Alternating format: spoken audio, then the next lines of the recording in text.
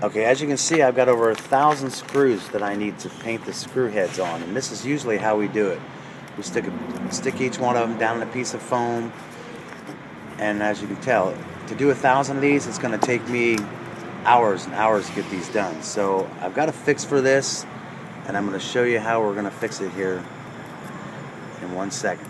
Okay, here's our fix. What I did is I took 2 pieces of metal, put them side by side, put a small slot in them so the screws would drop down in the slot. And what we're doing is we're putting all the screws in here. I can fit 120 screws across this here, and it takes me about 10 minutes, 15 minutes to do this, paint them, and be done with them. Where the other way was taking hours. So what I did is I saved a lot of time, a lot of wasted time on painting screw heads.